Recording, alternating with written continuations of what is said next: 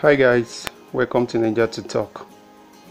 The PDP presidential campaign team today on the 10th of February 2019 will be taking their presidential campaign train to Kano State.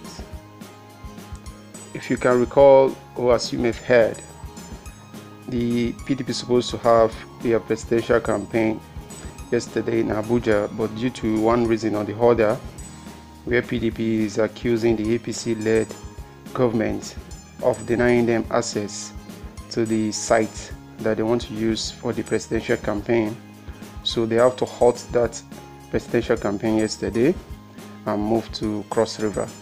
So today they will be in Kano. Kano is one of the stronghold when it comes to Nigerian politics or elections, because Kano have a lot of population and helps to decide when it comes to major elections like this. The PDP are in Kano already as we speak, and they are getting ready for the strong events coming up, where they will be meeting the people of the state and to tell them what they will be doing in order for them to vote for them.